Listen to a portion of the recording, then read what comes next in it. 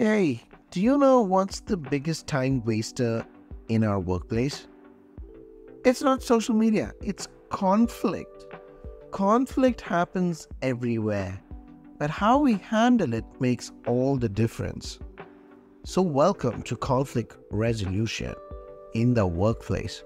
Let's dive right in. Conflict and the workplace comes in all shapes and sizes: interpersonal, intrapersonal, and intergroup. They are often caused by communication issues, personality clashes, or resource allocation. Here's a common scenario: triangulation. Person A and person B have a disagreement, and person C, the mediator, can either escalate or resolve the situation.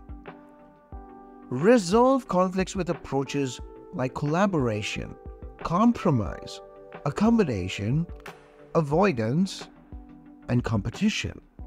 Remember, CARE, care, which is communicate openly, actively listen, resolve with empathy, and evaluate and follow up.